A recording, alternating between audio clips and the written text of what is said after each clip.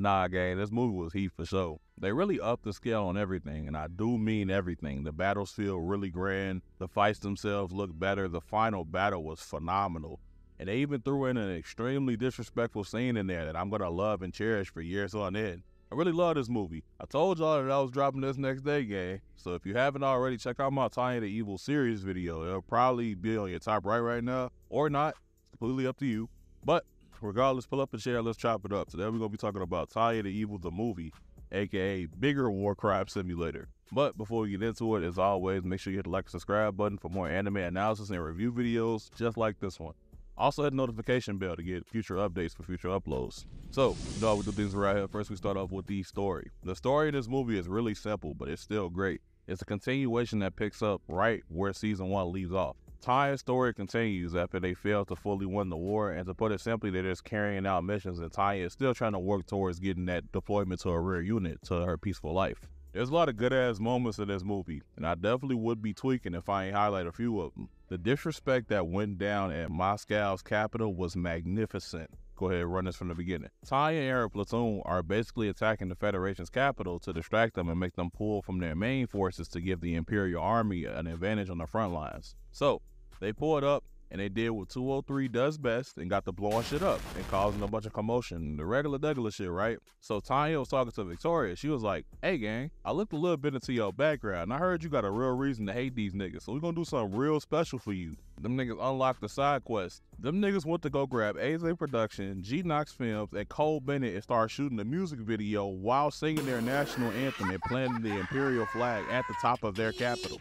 Bro, that is wild as hell. Imagine if your ops smoked your OG and went to her house and shot a video to them bopping to a song dissing her ass and showed it to you. Like, this is pretty much what they did. One of the higher ups was like, yeah, I'm not gonna cap to y'all for. I got good news and I got bad news. The good news is the distraction was perfect and it was exactly what we needed. The bad news is 203 bitched them niggas so bad that we probably can't send no peace treaty for about 10 years. They even had the help of the United States and they still got shit on. Like, that's embarrassing, gangsta. I'm not gonna lie. Speaking of 203, these niggas are gross. I thought that Tanya was kind of carrying all the weight and they weren't really pulling their weight like that, but that couldn't be further from the truth.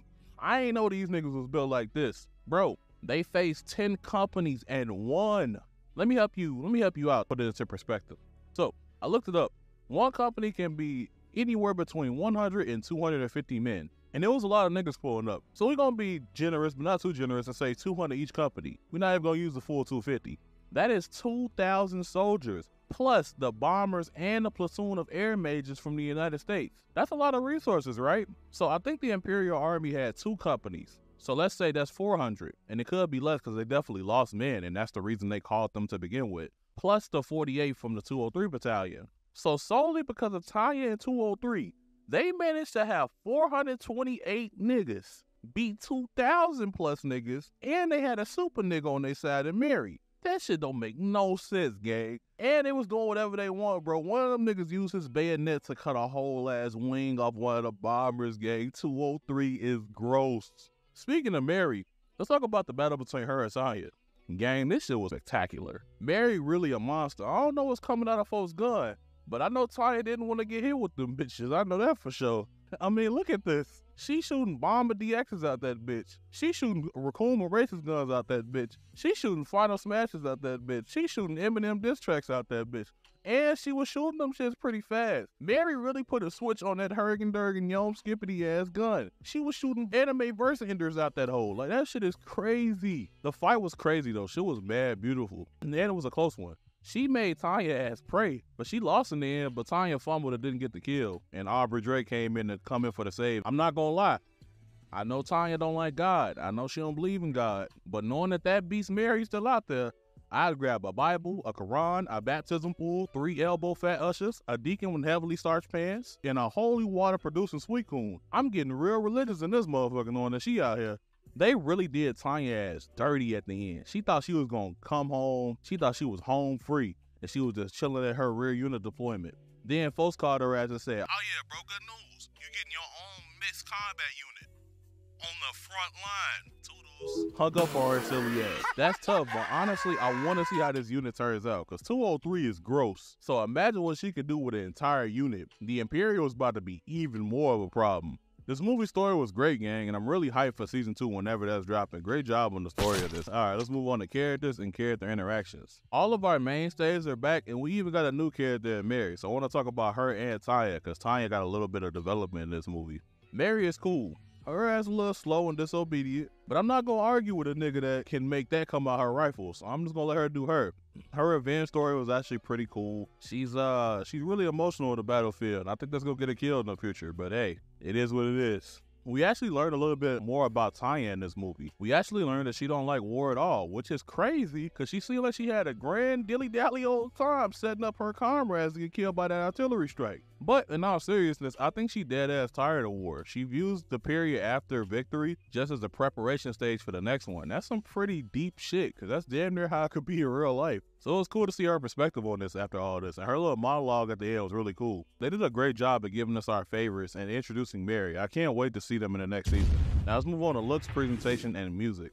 I think the anime has really stepped it up. I mean, really, Nut was all my bad, folks. But not that ass. They made these fights beautiful. That Tanya versus Mary fight was gorgeous, man. I was shocked watching. Nut was really in your face. My bad, folks. My bad. I'll stop. Nut was really in your face with the over-the-top action, and they really did a great job on this movie. I am very impressed. The music is still great. It's really epic and grand with a bunch of choir in it, which always helps these battles feel much bigger than they actually are. So good job on the music in this movie. Overall, this movie did what it was supposed to do plus more. It gave us a great amount of epic battles. It furthered the storyline and updated us on the status and the main goals of the series. And it gave us more funny and messed up shit to laugh at, and I loved it. And I can't wait for the second season of this shit to come out, I'm not gonna lie. If you watched the series already and you enjoyed it, and no, not you complaining ass niggas, the niggas that actually enjoyed this, you need to watch this ASAP. This is a great movie. And if you haven't watched Tanya the Evil, the series, it's really good. And you need to watch this movie, so you have to watch that first. But that's all for me, man. As always, man, y'all have a great day. Love y'all, man. Peace. And montage time.